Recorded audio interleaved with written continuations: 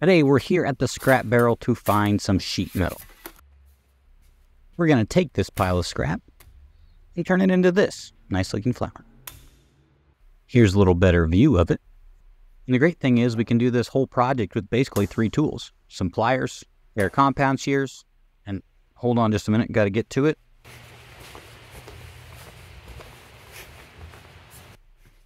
Spot welder. I'll even get a little fancy, show you how to add a stem to it, but we'll get to that later. We're going to start by making this little 3-layer version of the flower. And if you don't have a spot welder, don't worry, I'll cover alternate methods for that step at the end of the video. To start, you're going to cut your metal into squares. Each piece should be around 1 inch or so bigger or smaller than the last one you made. To make the flower look nice and uniform, we're going to mark some reference lines. For this, you'll need a straight edge and something to mark your lines with. I'm using a steel rule and a scratch awl, but you could do the same thing with a folded up piece of paper and a pencil if needed. Use a straight edge to mark 2 diagonal lines from corner to corner to find the center of your piece, and then mark a line through the center to mark the halfway point of each side. It should look something like this when you're done. Repeat for all your other pieces. Next, grab some circular object you have lying around. A roll of tape works great, and mark a radius line on each corner.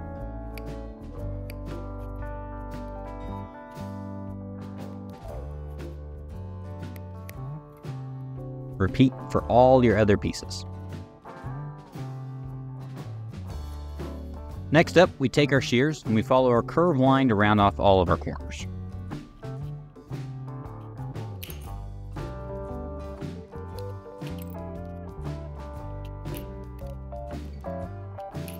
After you're through with the bulk of your work, rounding off your corners with your shears, you may have to trim up some sharp points. Do that process to all your parts. Moving on. From here, we can start the process of turning your pieces into flower petals. Use your shears to cut at least 3/4 to 2/3 of the way into your metal on one of your lines. Then skip a line and cut into your part again about the same distance. Repeat that process all the way around your part until you get this pinwheel looking piece. You can get 2 slightly different looks for your pinwheels depending on which lines you cut. If you cut the straight lines that mark the side of your metal in half, you'll get a sharper corner and less rounding on the top of your petal. Cutting on the diagonal lines that you marked from corner to corner will leave you with a much more curved top to make your petals form.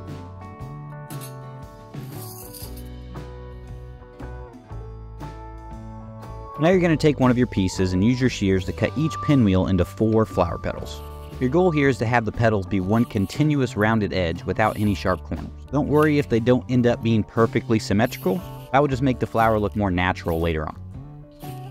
Plus, any mistakes you might make mostly get hidden when we start forming this into a flower in the next step. Repeat that process until each pinwheel looks like 4 flower petals. To take the individual parts and turn them into a flower, they have to be fastened together. But before we can do that, we need to flatten out our pinwheel. You can do this any way you like. We just place ours in a vise and clamp them down until they're mostly flat.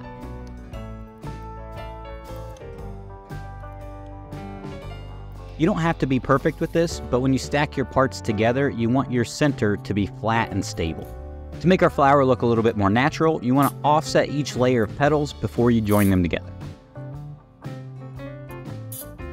With the layers offset, all you have to do is hold them in place and spot weld them together.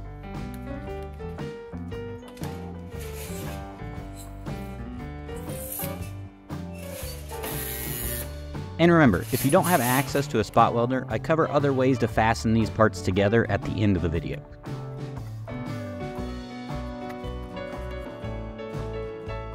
With your parts fastened together, it's time to form it into a flower. Grab your pliers, preferably needle nose, and a glove to keep your hand from getting cut up as you hold the metal. You're going to start with your smallest layer, stick your pliers underneath one of the petals as far as you can go, then bend up to 90 degrees.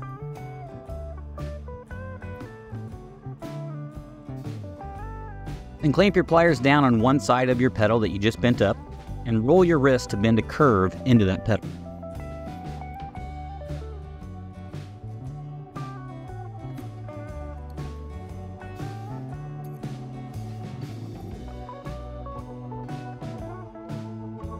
Now we move on to the other petal. Get your pliers underneath the petal next to the one you just added a curve to, and bend up to 90 degrees or until it touches the one you were just working with.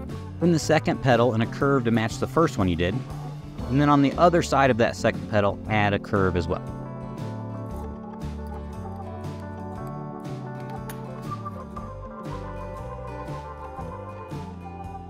Repeat this bending process for the entire layer, so that way each petal tucks into the next one. When you get to the fourth petal, you may need to do some bending on the initial first petal you worked with to get those two parts to fit the right way.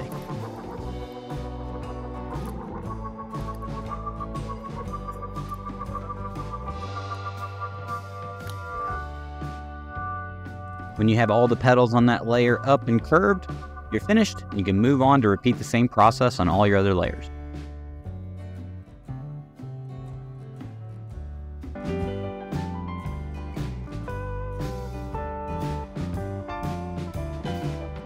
And last, we're going to make our metal flower look a little bit more natural. If all you have is a set of needle nose pliers, those will work fine, but it does make it easier if you have a pair with a set of wider jaws.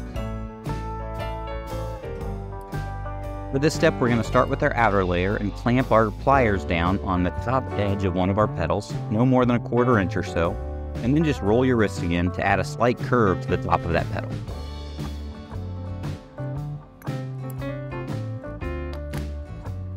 It looks something like this, and then you just complete that process across the entire top of your petal.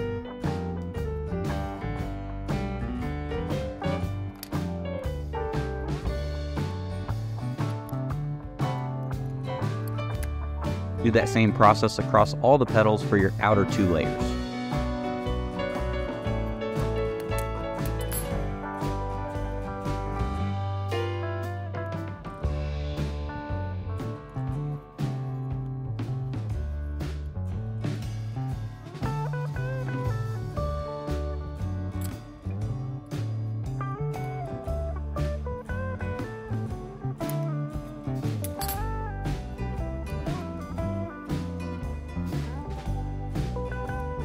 And with that, flower's done. Alright, if you don't have a spot welder, you can try joining your parts together with one of these methods. For each one of these alternate methods, you're going to start off by drilling a hole in the center of each piece of your flower. First method we'll cover here is a real quick way using pop rivets.